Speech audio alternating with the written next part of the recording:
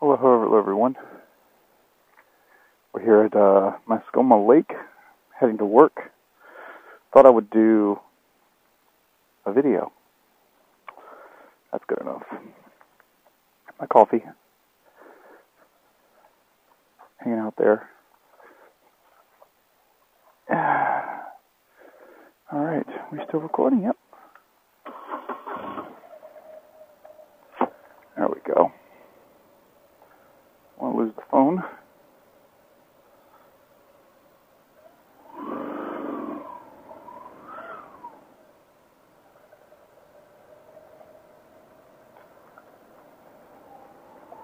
Well, good morning. Thursday, July 6th. I've been back at work for a couple of days now.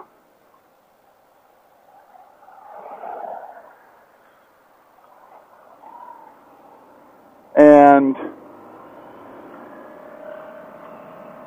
this is now my last day at work for about a week, because I am heading to Maine with Heather's family. It is. I mean, can you just believe it? It was so beautiful, man. I wonder if we're being redirected up here. It's a no through traffic. I have to go a long way. Yeah, had Saturday, Sunday, Monday, Tuesday off, 4th of July, and went back to work Wednesday, Thursday, and Friday through Wednesday, we're on another lake house. It's always funny if you want lake houses that rent lake houses. In Maine, with Heather's family, they rented a house and a boat, and yeah, it's going to be fun. Very fun time. So, they're finally fixing that disgusting bridge over there. I mean, it was great for my bike, but not good for my car. So, all right. So let's go through a few topics. First off is, well, you know, I really appreciate you guys that watch these videos, but just keeping in mind that I've got 1,300 subscribers now. Up from 1,000 back in New Year's. So thanks very much for everyone that's joined the channel. And these vlogs get about 50 views. It's pretty good. You know, most of you come here for the golf hour content. Some of you are here for bikes, but you know, I'm not really an expert at this kind of stuff. So my bike stuff is mostly from, you know, recommended videos, not from subscribers. And the 50 of you who watch these videos, most of you stick around for about 2.5 minutes. So, I would estimate by now, is it already dead? Nope. If you're still watching, you are in the minority. Thumbs up. Yeah, so, thanks always guys, for your support and watching things. Oh, by the way, I didn't mention this the other day, I've got a new Patreon supporter. Now, the thing is, I still have a lot more people reading my blog than I do watching my vlogs. So, who knows if this person is a blog reader or a blog watcher, but they committed to $2 a month. So the minimum is $1 a month, and they support other personalities like Humble Mechanic. So I'm going to assume that they are a YouTube person. Humble Mechanic, and I think Engineering Explained, plus my channel. So I'm up there with those guys. But that was cool. I can't remember your name, but thanks for the $2 a month. I got a comment the other day on my motorcycle. I dropped this thing, and I was doing the heat crash bar feedback, and someone actually left a comment saying, I'm not supporting your pay, or you're begging for money on Patreon so you can buy more shitty bikes to crash. I'm like, okay, I'm not. I mean, the Patreon specifically does say that I think my server, my virtual private server, is like $400 a year, and it runs everything. I mean, everything that I do, even my videos go up there, even though you guys don't watch them there. Photos, videos, backups, my WordPress sites, my business sites, everything. My personal wiki, my email, everything goes through there. So I also have a microblog there. So all that stuff sort of gets paid for, and I thought, hey, it'd be cool to see if people that read my blog would be interested in it. So I added the Patreon link to YouTube as well. And you know, whatever. I'm not begging for money. I haven't actually mentioned it, I don't think, in these vlogs. And I'm not giving any benefits.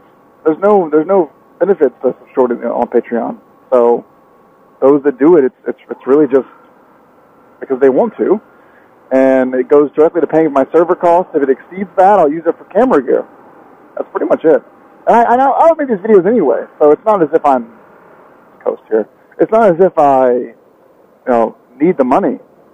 But so the last more administrative news is that I am now at $88 earned on YouTube over the last 30 days. Which is up from I was earning about an average of $50 to $60 a month in January. So we're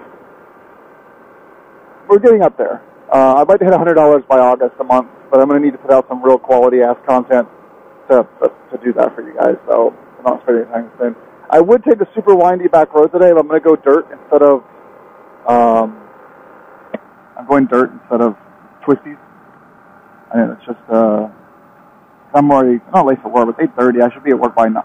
I usually get up at 6:30 and work by 7:15, but I just didn't do it today. It's not a huge deal. I don't have a work schedule. I just have to work longer in the afternoon if I arrive later. It's get your 8 hours in basically. All right, so now that we've done administrative stuff, topics. The bike. It is. I've been seriously shopping around for a KTM 1290 Adventure or 1190 Adventure. Why? Lower cost, more tech, much cheaper accessories,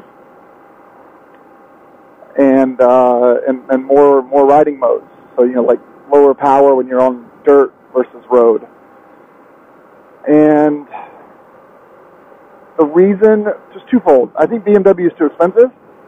I think, I spent like $800 getting the maintenance done on this thing in March.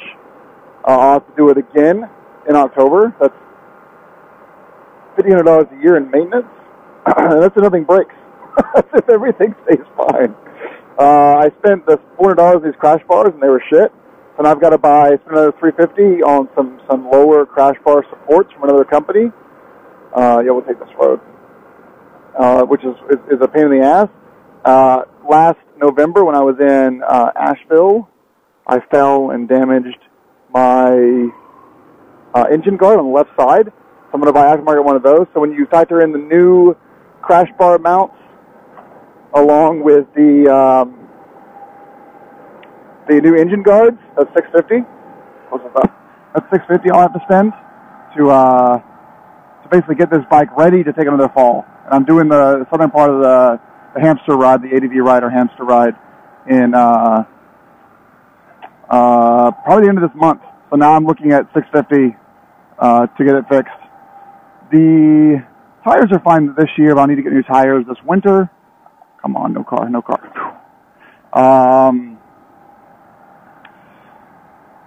The other stuff, the left pannier is being repaired by now by a guy that does welding. So he's doing some TIG welding on it and hammering it out. But so it'll get through. As long as I don't crash again, the left pannier is going to be fine. But I definitely need to get the bum out luggage, which is $1,200 for that eventually. So we're looking at $2,000 to fix things that are broken on the bike and get it back to where I feel comfortable riding again. I can ride it fine. It's working fine, but I just don't feel comfortable on it. I feel like if I fall one time, and it makes me not take any chances off road. Like I don't feel like I can actually open the things up and fall. I don't mind falling, but if I fall, I don't want to have to like hobble back with, my panniers rock strapped to the frame or have a busted ass cylinder head. I also want a new engine guard, a more meatier engine guard, because the stock one is just shit. And all this stuff costs money. So, and that's before I even add any auxiliary lights or anything like that to the bike. And I know that the KTM LCA is not known for being as robust as the Boxer engine. The weight's a little bit higher. But they pretty much got a perfect engineering job of making the 1290 Adventure go toe-to-toe with the GS Adventure. The fuel tank's a little bit smaller. That's probably mine. But if the fuel gauge works, then I won't care. You know, I would need to buy a bigger screen. There's a couple things, but either way, don't go. Yeah. Either way, the draw is real. So switching over to the 1290 Adventure. Right now, the bike has 21,000 miles on it. I owe like 7 on it. It's worth between 10 and 11. So I could sell it right now as is. It'd be someone else's problem who wants to actually work on it themselves. And I could get a 1290 Adventure for $5 to $6 grand less than a new GS Adventure. That's another thing too, is the cost of entry is much lower on the KTM.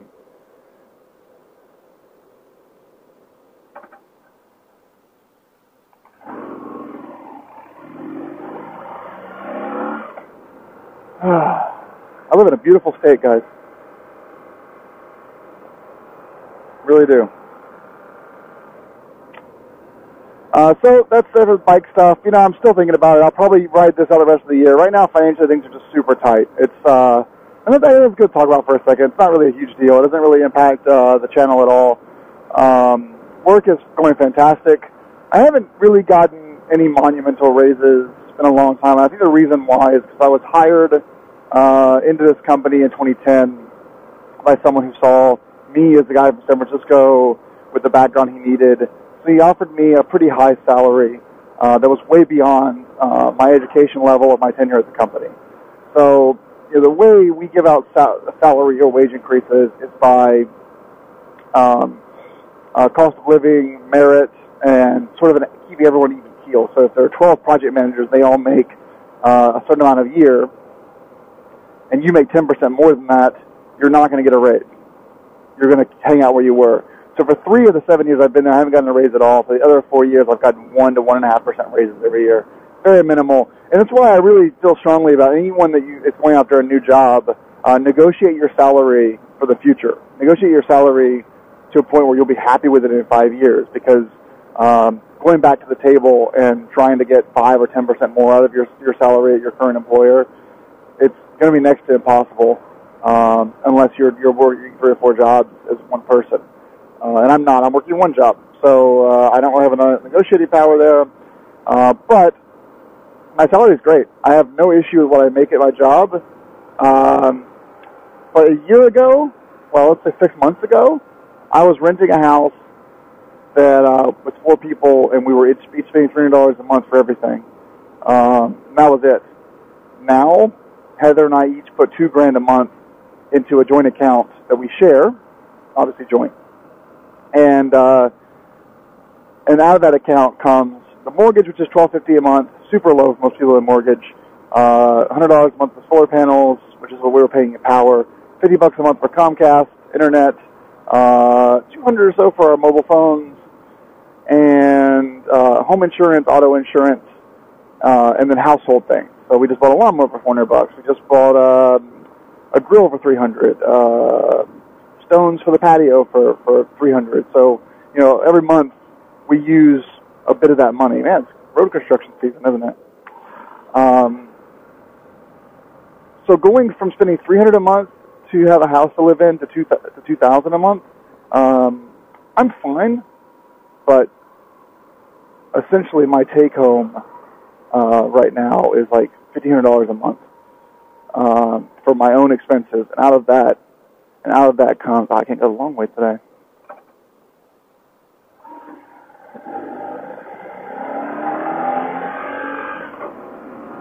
Out of that comes my car, my food, my gas, clothes, bike stuff. So yeah, the roof over my head is totally paid for by the joint account, and food is paid for, bills are paid for, but my car, not my insurance, my car, my bike, and the rest of my living expenses, they come out of my money. And it's and I haven't reduced my 401k contributions, my Roth contributions, my HSA contributions, or my savings account contributions. So I kept those the same.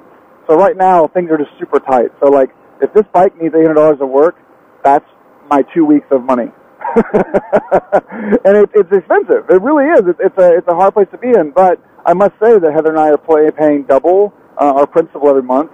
We are paying off all of our bills. We had some 24-month financing credit cards for appliances that are almost paid off. So we are aggressively getting to the fact where we can pull back from each putting $2,000 a month into the account and actually, have some of that money to basically change the contribution from each of us to be a lower figure, so that we can afford to kind of spend money on ourselves again. But this first year of home ownership, we are aggressively getting all of our bills down to nothing, just except for the house payment, basically.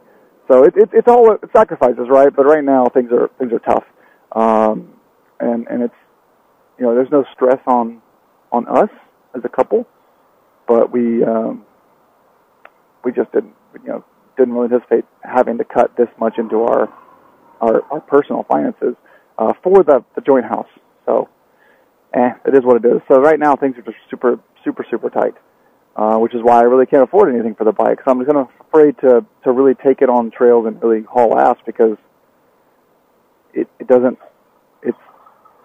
If I break it, it's just going to sit in my front yard until, and I'm not going to use a credit card to pay for it either. Like last week, I got an email from Best Buy. Best Buy is one of the cards we have. We bought the TV from it and a couple other things. I got an email from Best Buy that was like, increase your credit limit from $4,000 to like $8,000. I was like, okay. I can't think of $8,000 in Best Buy stuff I need to buy. And then I got an email today from Bank of America that increased my credit limit from $3,000 to $6,500. I'm like, again, I don't know what I need to buy, but thanks for the increase. And that kind of, when you're tight on money, getting those email increases automatically, it's like you kind of feel bad, because you know that if you max that card out, you'd be fucked. You wouldn't be able to pay it off. Anyway. So last thing I'll mention as I get closer to work here is that this weekend, look how bad my traffic is, guys. It's awful. I've been working really hard on the house, outside and inside, because